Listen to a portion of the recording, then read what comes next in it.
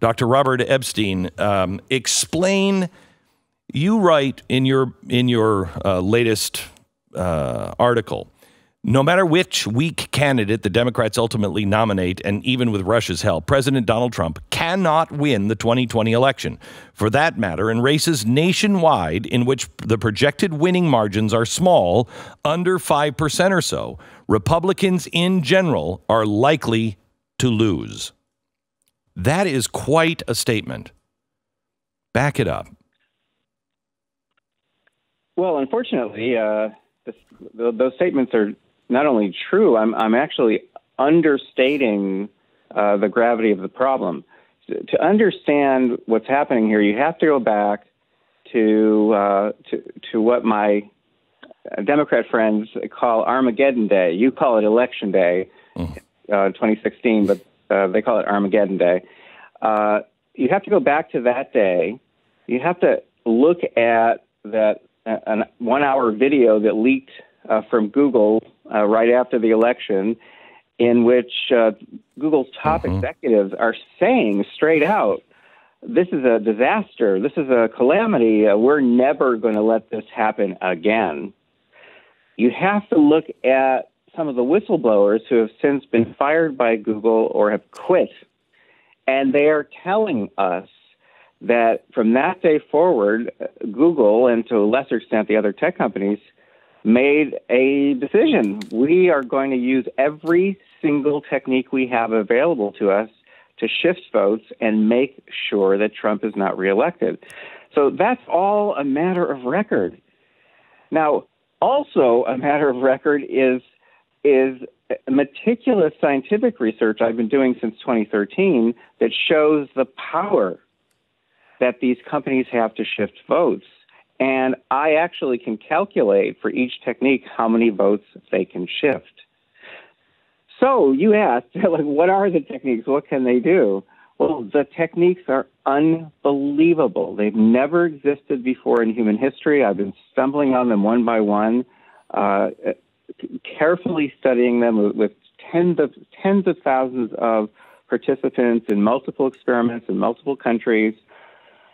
The techniques are unbelievable. So I can start with the first one I discovered, which was SEAM, the search engine manipulation effect. This is simply the fact that if one candidate is favored over another in Google search results, which virtually everyone uses, that shifts votes to that candidate. And people can't see if there's any bias in search results. Almost no one can see it. Correct. And there's no record of it. Yes, this is called, internally at Google, these are called ephemeral experiences. We know this from a leak out of Google of emails to the Wall Street Journal in 2018, where one Googler is saying to fellow Googlers, it's hard to say, how can we use ephemeral experiences to shift people's views on Trump's travel ban? So these are ephemeral experiences, like you type in a search term, you get some search results. It's that information you're seeing on your screen is generated just for you, generated on the fly. It affects you because you're likely to click at what's at the top, so it definitely has an impact on you. And it disappears, and it's gone forever, and it's not stored anywhere. So that's ephemeral experiences. It's the perfect kind of manipulation because no one can go back in time and figure out what you were shown. It's perfect.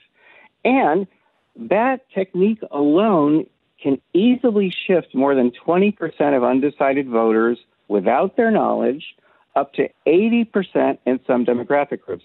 That was just my first discovery. That was way back in 2013.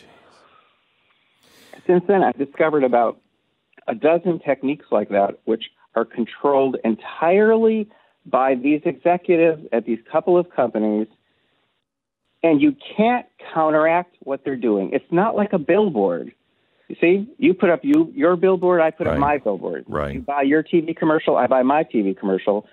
These techniques are nothing like that because it's one thing if you want to, buy some ads and post them on Facebook or something, but then your competitor will do the same and so on. But what if Facebook itself, what if Google itself, what if the platforms want to support one candidate or one party, you cannot counteract what they're doing.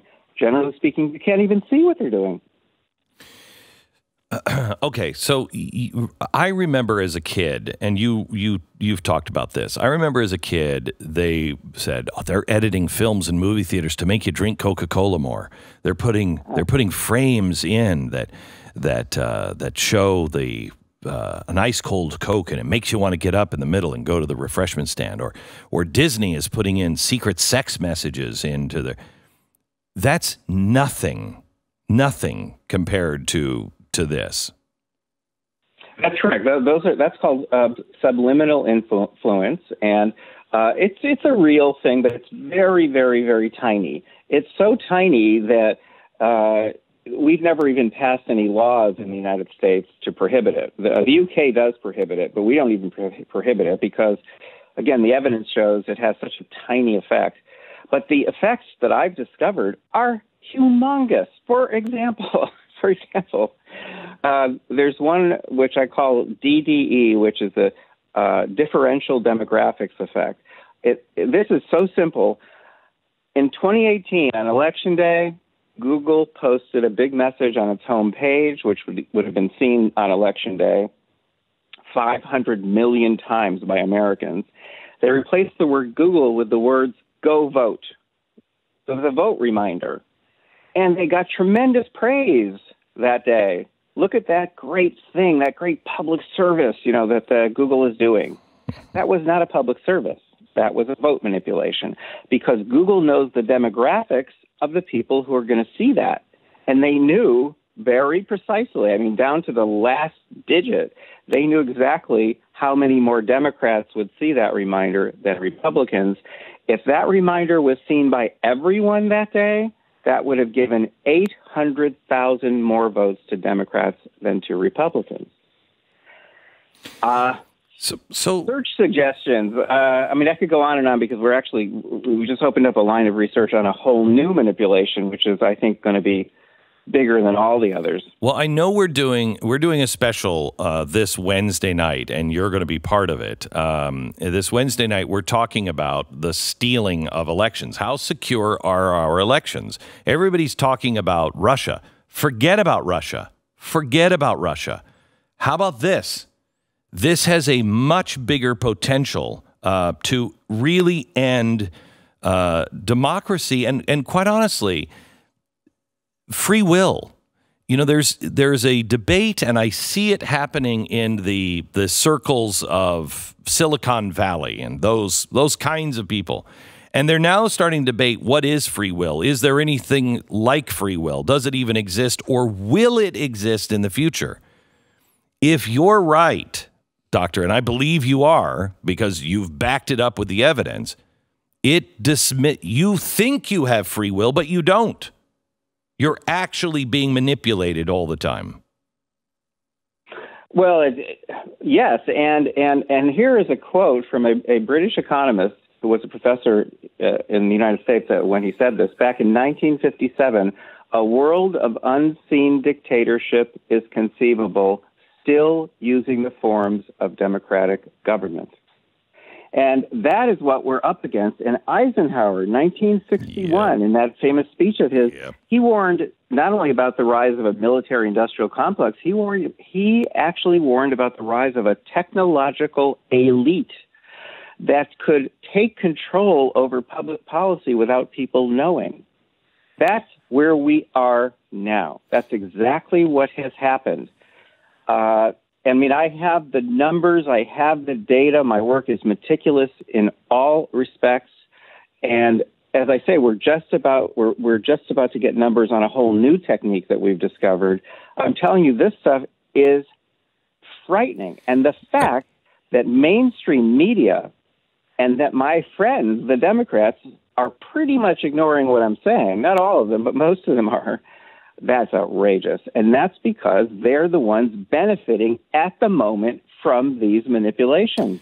All right, so maybe we'll have you back tomorrow because I would like to hear about the new way in, if you will, on what you've discovered. But we also really I urge you, if you are thinking, you know what, I want to donate money, I want to help on something, this is probably the biggest thing that you could do to help preserve the republic. And that is making sure these tech companies are held responsible. He's the only one doing this. He needs to raise an awful lot of money. I want you to go to mygoogle.research.com. If you have, I don't care if it's $5 or $10,000, please consider this as a donation. You go to mygoogle.research.com. That's mygoogle.research.com. And hopefully we're going to have some breaking news for you on Wednesday about some of this research. But we really need your support, and he needs your support financially. mygoogle.research.com.